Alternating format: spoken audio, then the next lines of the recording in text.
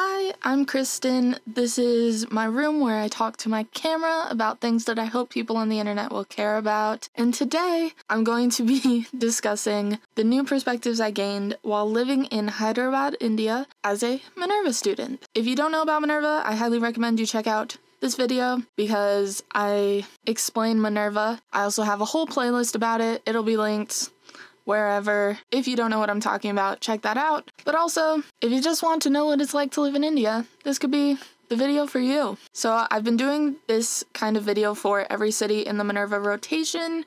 So if you want to see the other ones, I'll also have that linked. I've been generally doing 5 things that I learned from being in each city, and I'm going to stick to that for this video. I want to preface by saying that I think India was the most mind-opening city for me, mainly just because it was the most different and the most obviously different from what I've been used to living in the United States for my whole life. So these might be a bit bigger things than what I've mentioned in the other videos. Okay, number 1, I got to really see what a developing country really is and kind of fully understand what that term means in terms of the reality for people living in a developing country. I'm using quotes because I know that some people don't like that term. There are other terms for it, but I think I like third world less. So I'm gonna stick with developing. I'm also not a big fan of underdeveloped, so we're gonna go with developing. So the first thing that really struck me when I got to Hyderabad was that there were not sidewalks, and a lot of the sidewalks that there were super broken and not fully constructed. In addition, a lot of the roads were just dirt, and I think that together kind of helped me realize how much of my reality is overly constructed. And I mean that in terms of actual construction, the fact that I'm so separated from the reality of the natural environment where I live is what really makes something be considered a developed country, because it's you've developed such that you can completely separate yourself from the elements. So outside my window right now, there's an asphalt street which goes right up to a concrete curb and sidewalk, and then everyone has a not perfectly, I don't live in that nice of a neighborhood, but has a landscaped lawn. Did I just say yawn? Has a landscaped lawn or front yard that has been man-made. We put those rocks there, we put those plants there. Most of them don't just grow here, and the ones that do just grow here are usually considered weeds that we need to get rid of. And that sort of complete rejection of the fact that I live in a desert here is not what it's like in most of India. I will say that when I traveled to Delhi, there were neighborhoods that felt a lot like this, but I keep skipping letters. The vast majority of India does not live like that. I'm sure there are other things, but that was the really big one for me on that point. Second, I thought a lot about driving in Hyderabad because there wasn't really a public transit system, so we just had to use autos, tuk-tuks, whatever you want to call them. I'll put a picture here so you know what I'm talking about. I think they were generally called autos in Hyderabad, but these things, you had to sit in the back, it's totally open, you're totally exposed to the whole traffic situation going on, and people drive so different in India than they do in the US, and yet it works fine. It's equally safe to those people there, which really made me think about how driving in particular is controlled by cultural norms. So what we would consider a good and a bad driver in the US is probably the complete opposite in India, because the expectations for how you drive are completely constructed by the behavior of everyone around you, and good driving is really about being able to get where you are needing to go in a safe manner given what everyone around you is doing. And so that's different in different countries. And so a lot of people were freaked out by the driving in Hyderabad. I kind of loved it because I liked that it felt like everyone kind of agreed on how things were done, and it wasn't people had different constructs of what the rules were, because I feel a lot of road rage in America comes from there being 2 groups of drivers, the drivers who want to follow the law to the dot and the drivers who think you should bend the law to get places faster. It's kind of a conflict in the US, and I didn't feel that in India, but I mean, I wasn't a driver, but I kind of appreciated that nobody was really like following any sort of law to the letter. It was a lot more about like getting where you're going efficiently, and I liked that it felt like there was more harmony amongst the drivers in terms of like understanding how you should drive. Again, that might be a construct because I was a foreigner who was mostly riding in the back, and I was always riding with like hired drivers, so like in taxis or like Lyfts or autos.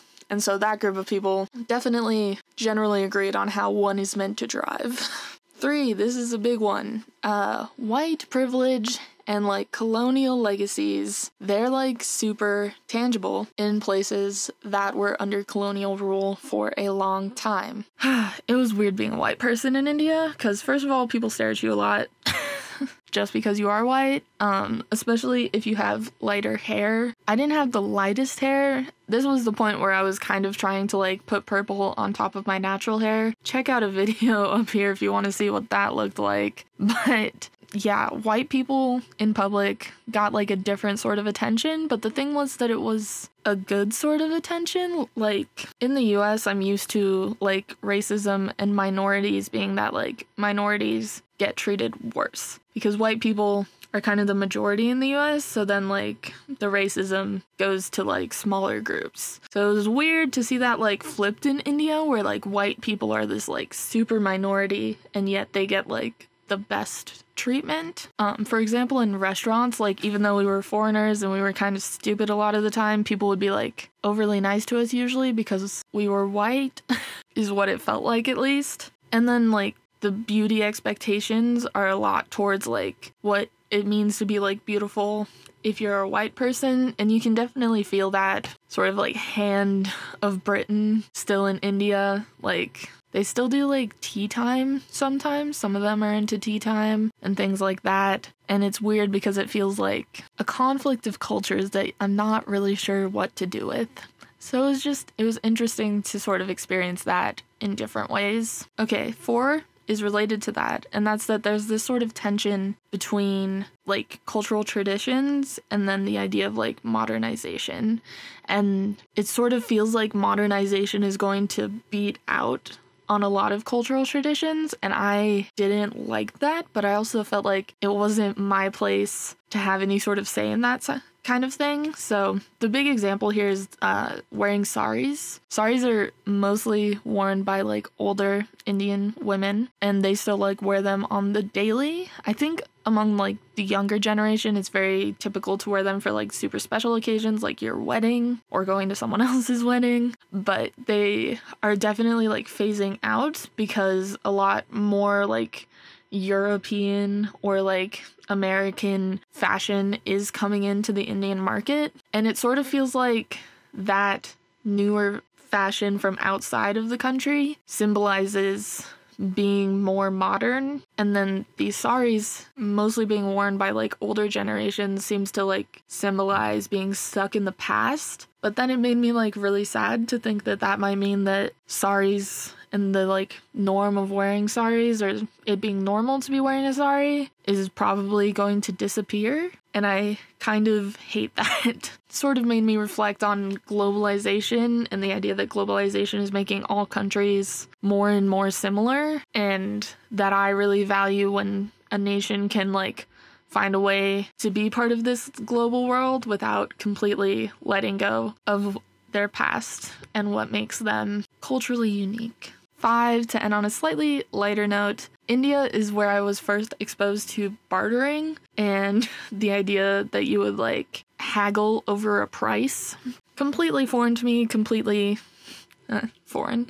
I mean, like completely new, completely scary, especially because I have like some amounts of social anxiety, or I get very nervous and have a hard time acting rationally and knowing what I should do when I'm interacting with strangers.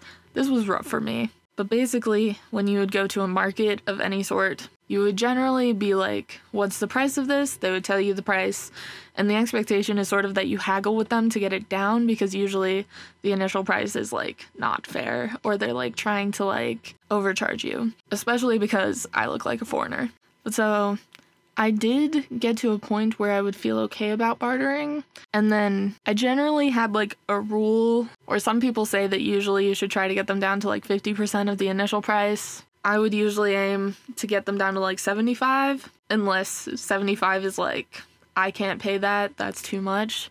Then I would try to keep going and genuinely walk away if they weren't willing to go any lower. But yeah, that was a whole weird experience, because it's also like an interesting psychological thing where like if you do literally walk away, sometimes they'll like come chase you down and be like willing to acquiesce to the lower price, which was super weird to me. I didn't like it. I was like, I am so comfortable with price tags where like that is the end all be all. But it's also like a really interesting thing to be exposed to that sort of different interaction with spending.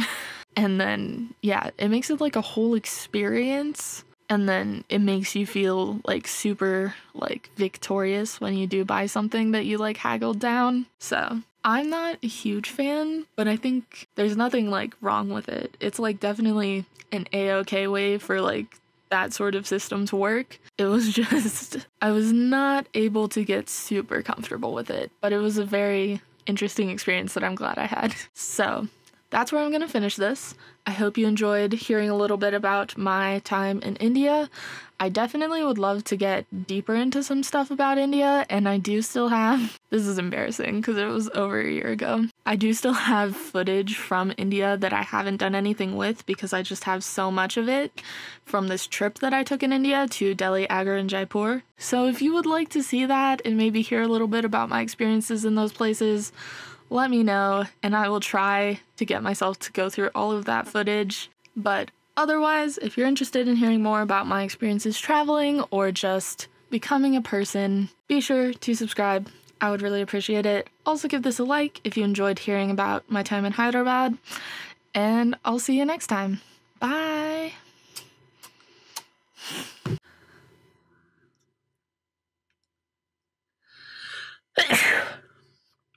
Jesus Christ. Oh, my sneezes are so aggressive.